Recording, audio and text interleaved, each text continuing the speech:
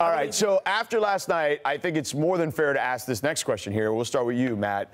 If you're starting a franchise today and you had to pick someone, 25 or under, who are you starting with? There's a lot of guys to pick from. I hate this. I mean, there's Jason Tatum. I mean, there's Luka. There's Ja. There's Trae Young. Yeah.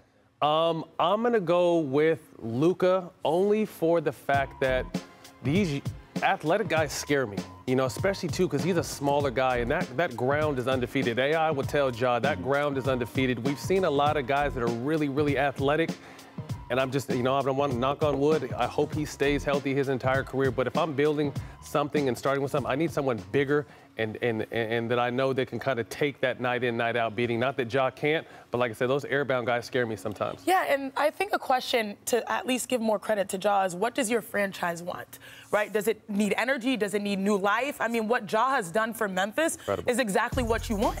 And if I'm looking at that long list, I think a lot of people will say Luka because we know exactly who Luka Doncic is. Ever since he entered the league, he's averaged about 26, 8, and 8. We know Luka. But there's absolutely a case to be made for Ja Morant to be the most improved under 25 that we've seen the last few years. Because he came into the league, averaged, I believe, around 18 points. And then next year, 19, and now we're seeing 27.5, and they're third in the West, probably around third overall. That is remarkable. So Ja, you know, why do I have to say this? Give people their flowers, but what he's been able to do for Memphis, it aligns with the franchise over than, you know, what we say, Luka and all that stuff. I think that those first four guys that we saw on that list are very close: Tatum, Luka, Trae, and Ja.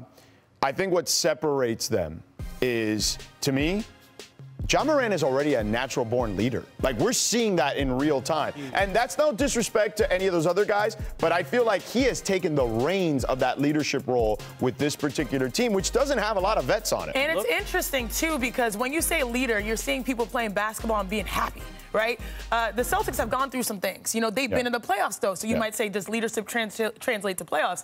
Trae Young going to the Eastern Conference Finals. Like, there's leadership there, but what you're seeing holistically from a team perspective, I hear you on Ja. Did we see how young that list is? Crazy. And how great the NBA is? I mean, the NBA is in great hands, and I'm sure that list was missing a few guys, but that's a lot of young, very talented people who are already on the map. And Zion, who we've only seen play 85 games to this point, and hopefully we'll see him play more.